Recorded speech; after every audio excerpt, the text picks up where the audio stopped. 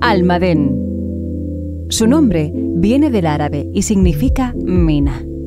La explotación minera ha marcado el devenir histórico de la población y ha generado un estilo propio de los lugares mineros. En el municipio se puede disfrutar de unos paisajes y lugares que se quedan grabados en la retina por su belleza natural.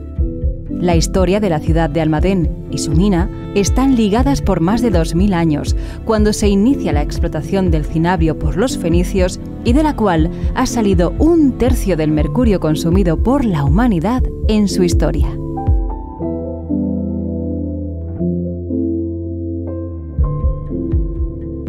En el año 2002 cesa la actividad minera y en el año 2012 recibe por parte de la UNESCO la declaración como Patrimonio Mundial del Mercurio, Almadén y Drija. Si nos adentramos en el parque minero, este representa la herencia viva de la historia de Almadén, tras el cierre de la actividad minera, mostrando sus secretos a todos los visitantes a lo largo de un paseo por su superficie y por las entrañas de la tierra.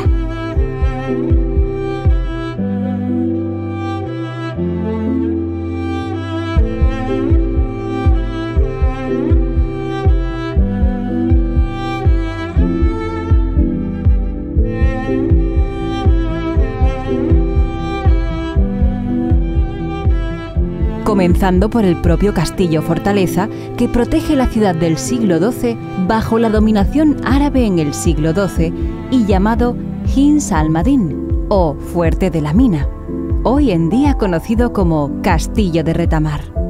Tras las últimas obras de rehabilitación, cuenta con un mirador que permite observar una interesante panorámica de la localidad y sus alrededores.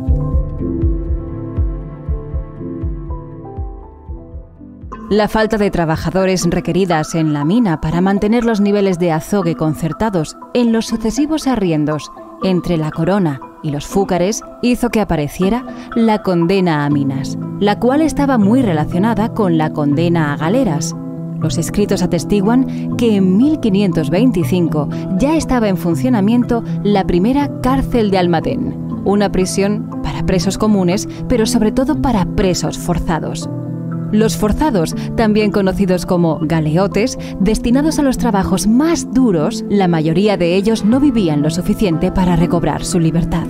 Hoy en día se pueden visitar los restos arqueológicos de la cárcel nueva en la actual Escuela de Ingeniería Minera e Industrial. En 1752, la falta de viviendas para albergar a los mineros hizo que el superintendente don Francisco de Villegas ordenara la construcción de 24 viviendas, que conforman una plaza hexagonal que posteriormente se convirtió en una plaza de toros. Única en el mundo por su forma hexagonal, la Plaza de Toros de Almadén, además, es la única que alberga un hotel en su recinto. Declarada Monumento Histórico Artístico Nacional en 1979 y Patrimonio de la Humanidad en 2012, es la tercera más antigua de España.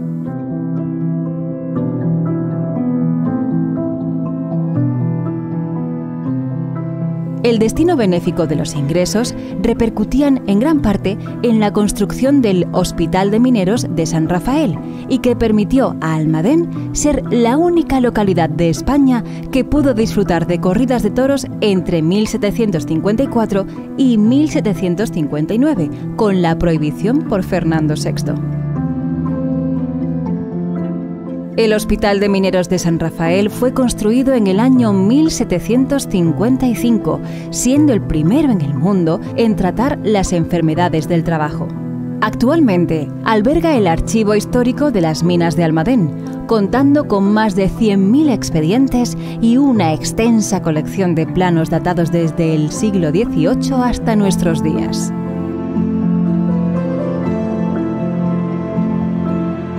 La corona, amparada por los aires innovadores que recorrían Europa, con las ideas ilustradas en auge y consciente del alto potencial de las minas de Almadén, ordenara en 1777 que se creara la primera escuela de minería de España y la cuarta del mundo, Sus aulas vieron pasar personalidades de la talla de Fausto de Lúllar, descubridor del wolframio, y Andrés Manuel del Río, descubridor del vanadio.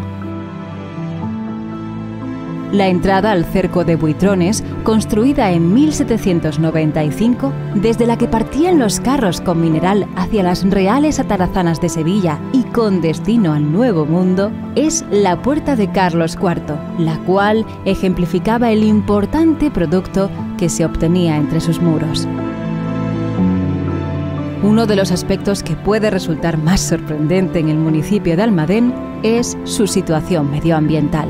Ubicado en un enclave natural especial, en el municipio se cuenta con áreas protegidas por su alto valor ecológico.